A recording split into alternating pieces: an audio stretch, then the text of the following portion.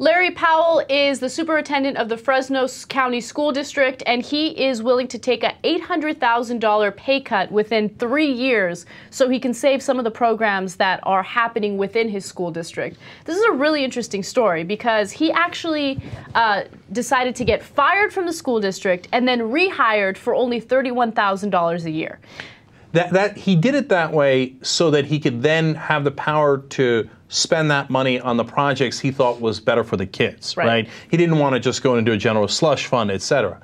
You got to understand something. This is the greatest guy in the country. He's right up there with the guy who saved a 7-year-old from getting kidnapped, okay? Who gives up $800,000 because they want the kids to have a better education? That's unbelievable. Like, in the right world, that's what all the superintendents should want. You know, they should all want the best for the kids and be willing to sacrifice for it because that's why they got into the profession in the first place. But in the real world, that's not how it works. And this guy gave up all that money and he says, look, we don't need the extra money. My wife and I have enough money to get by and I really want what's right for the kids and I'm about to retire and I just want to do things the right way. And he's like, and I'm surprised it's even a news story. Are you kidding me? You're like the only guy in the country doing something right. I know. It's like the biggest news story that we have. Can you imagine bankers on Wall Street saying, yeah, I gave up $800,000 because I didn't think it was the right thing to do to take it from the people whose homes were being foreclosed because we gave them the shady mortgages in the first place. I gave it back. The number of bankers doing that, 0, less than 0, okay? And if you say, hey, they're fat cats, they're like, how dare you? You're so anti-banker, you're anti-capitalist, etc. Now you got a guy who actually gives a damn. Right, I know. Who cares about the kids? It's amazing. God bless your heart. I couldn't love you more. I know, and it's really rare. He says he doesn't need to stockpile the money, which is admirable. I really like it. Now, keep in mind, he is well off. You know, he made so much money over the past, you know, however long he was a superintendent.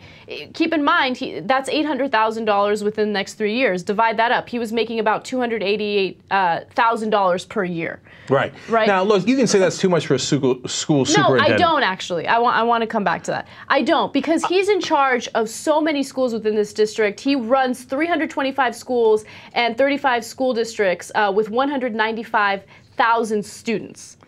Yeah, I just want to make a couple of things clear. First of all, he wasn't making that money throughout his career. He recently became school superintendent. He was deputy before, et cetera, at a lower rate. And so this is his big payoff. This is a big payday in a lot of ways.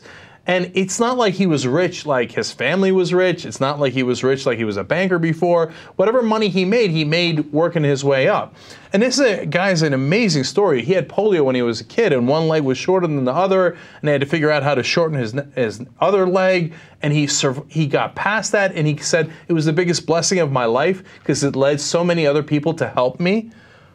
Oh, come on. This guy's unbelievable, right?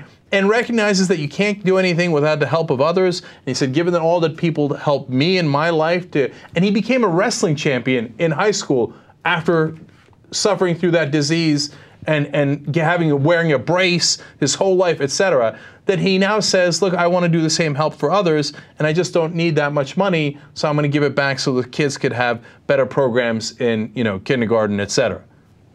I'm declaring it one of the top, at least 3 best guys in the country. Larry Powell, congratulations.